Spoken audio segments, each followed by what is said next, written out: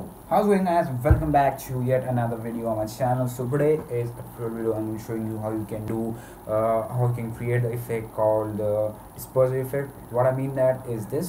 So today I'm showing you how you can do this in using Adobe Photoshop. So it's pretty much easy. You can do it if you are new, or if you just started using this software. So it's basic things. You don't have to do a lot of things when you're starting doing this and stuff. So yeah, it's pretty much easy. You can do.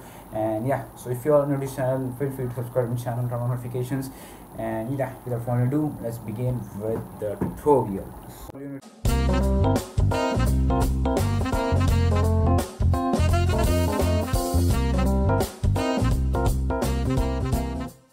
To open Adobe Photoshop and insert the image. So this is the image which I am going to be showing you, and this which I am going to be working and showing the effect. So first of all, what you need to do, you have to just select your object. I'm going to be using the quick selection tool for selecting my object, and just select your object quickly.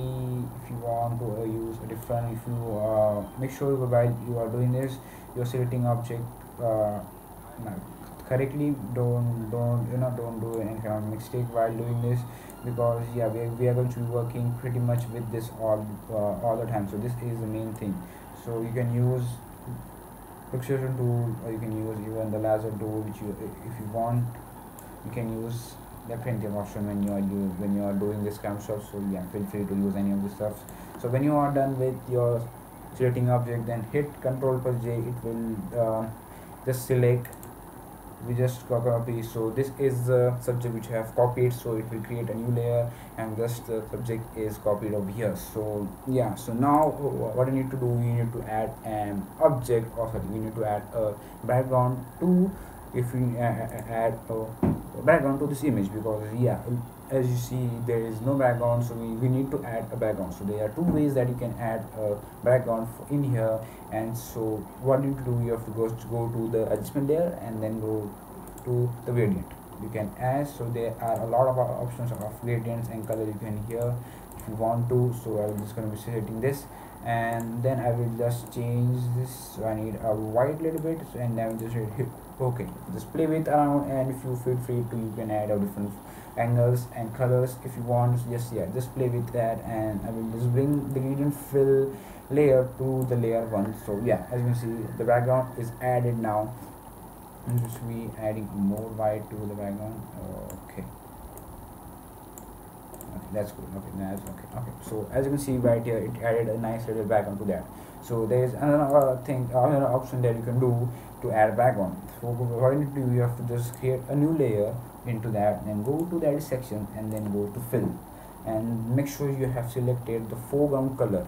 Okay, you have selected the foreground color. The blending mode is normal, opacity is 100%, and then just hit OK. So it will add a white background to the layer, and if you want to change the color, you can just go and change the color before when you are doing that. So here is the option where you can change the color of the background. So I'm just going to be keeping the gradient fill because it look nice. Okay, so yeah, when you are just delete this background. Okay, so after when you added background, so then just select the layer 1 and copy the layer 1, because we need two layers, because we need two of that to work on. So select the layer 1, then go to filter, and then go to the liquify option which you here, and make sure you have selected the forward wrap tool, and just do it as I am showing to you. Just do it as I'm showing to you. I know it's look weird, but yeah, this is what we have to do to create that effect. And make sure you are doing as I am showing to you over here. And yeah, I'm just going to be pulling way up here. So when you have done with that, just hit OK to that, and it will look like this. So much pretty. So then select the layer 1, then press Alt and add a marks. So what I will do, it will add an inverted marks to the layer 1. It will hide that. And yeah, that is what we need. Then select the layer 1 which you have copied, and then add just a normal marks to it. Yeah, so that is done. So then you have to select your brush, then bring up this thing, and there are a lot of brush that they have given in the software. Or even if you want a new brush and you want to create more kind of different effects to that, there are a lot of brush on the internet which have given. You can just download it and yeah, work with that. So I'm going to be quickly working the whichever the brushes which I have given here. So and yeah, I'm just going to be applying. So when you have selected the layer 1 copied, which you have copied, make sure your foreground color is black, because we have added a marks which is white. So yeah, you get that. So and should be changing the angle of it couple of times, and dipping size is way too much, it's way too big. So yeah, I'm just going to be applying over here. And make sure while you're doing this, you also change angle. Make sure don't do this with the same angle. So yeah, it will doesn't look nice when you are doing this with the same angle every time. So make sure you are changing the angle of the brush, and don't do it too often. Okay, so you can use a different brush if you even if you want. I'm happy with that. Okay, so okay, I'm happy with that. So when you are done with this, when you're done with this, so move to the layer 1 which you have which we have applied the liquefied effect. So make sure now the color is white, because we have added inverted marks to that. Yeah, you get that. So then what you need to do, you have to just select a marks, and just going to be changing the angle of it. And then what I will do, I will just increase the size of it, because now we are working with the liquefy effect which we have created. So then just do this. Yeah, it's not too much. Okay, I'm going to do, okay, not too shabby, not too fancy, clean, easy and simple.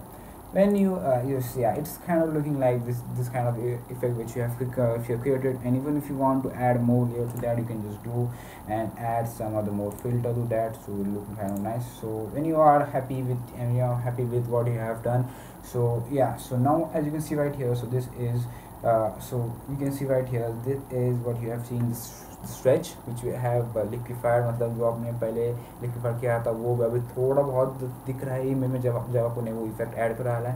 So you need to remove that. So yeah, what you need to do, if you don't want this, then go to your brush tool and then just hit the right click and select the mixture brush tool. So make sure you're selected, and the settings will be as shown over here. So make sure you have set all of the settings rightly as are shown on the screen here. So now what you need to do, you will just brush it like as I've shown over here. So it will just do this, so it will hide there and it will not look into the picture which we are doing here. So yeah,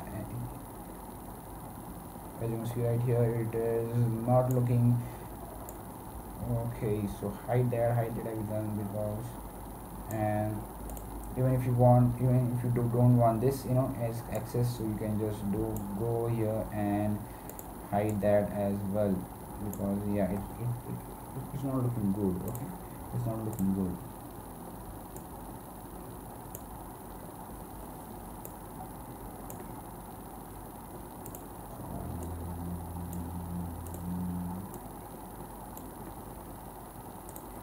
Nice.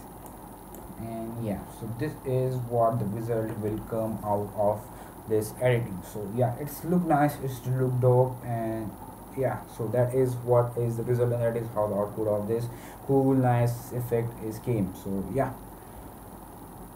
that is image after just doing something with editing and so yeah, so this is the image which you had getting over here. So yeah, thanks guys. So yeah, that was the video. Thanks for watching.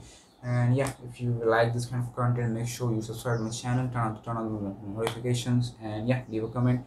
And thanks for watching, and praise everybody.